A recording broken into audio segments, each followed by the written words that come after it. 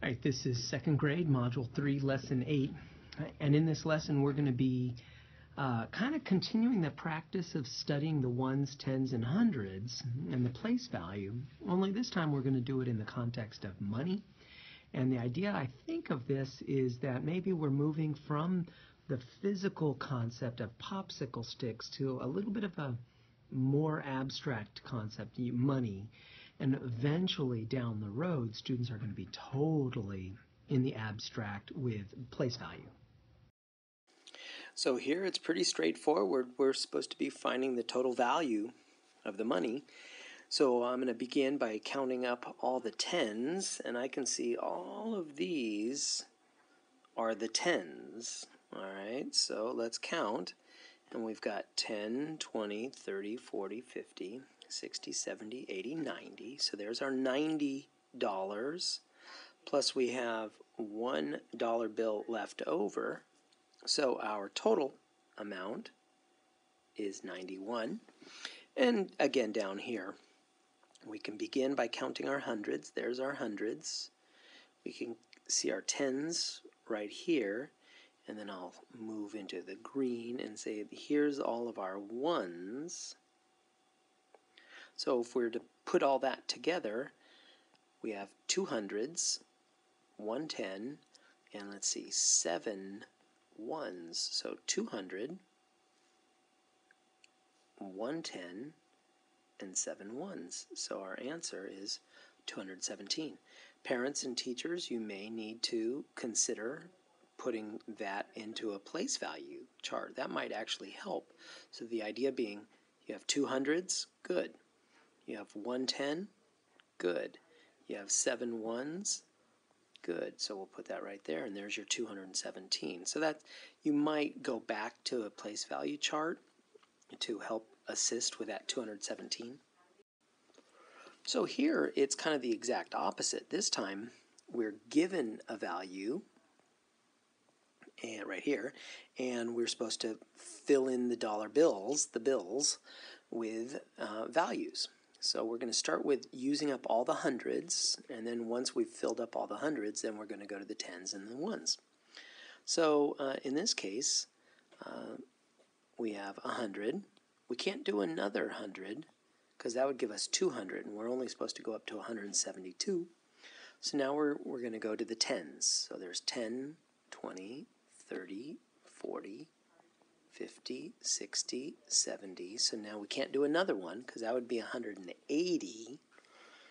So that means our leftovers is a 1 and a 1. And there is our 172. Now, similar, let's do 226 right here. So let's fill up all the hundreds that we can fill up. Well, there's 100, another 100, so that's 200. We can't do a third one. That would be 300, and that's too much. So now we could do tens. So there's our 220, and then the remainder are ones. There's a 1, 1, 1, 1, 1, and 1. Now, a little bit of a side note, teachers. I think it's a little misleading because they make it look like any amount can be solved by using only 10 bills. Like up here you had 10 bills that equaled 172. Here you had 10 bills that equals 226. That's a little misleading. Students might get this misunderstanding that you can always use 10 bills in order to get the answer. Just heads up on that.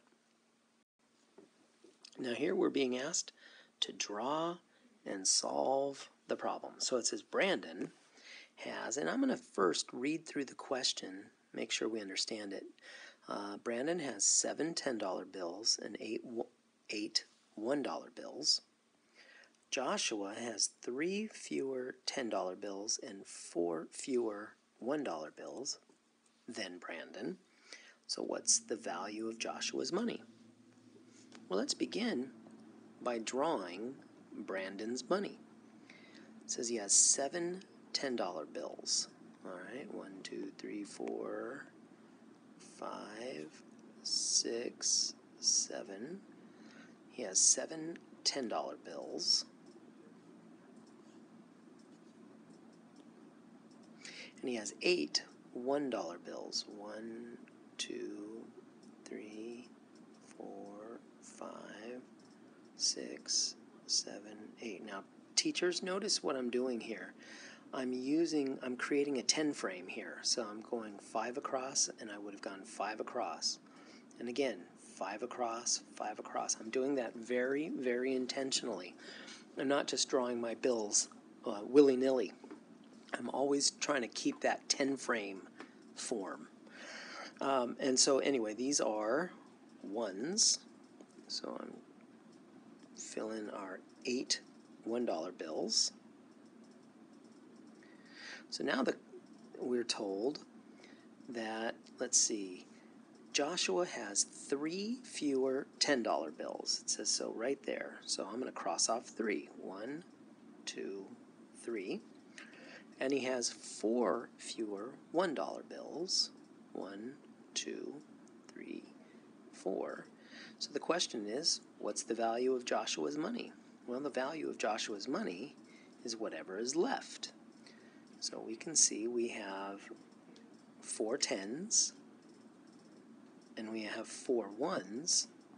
So the value of Joshua has $44.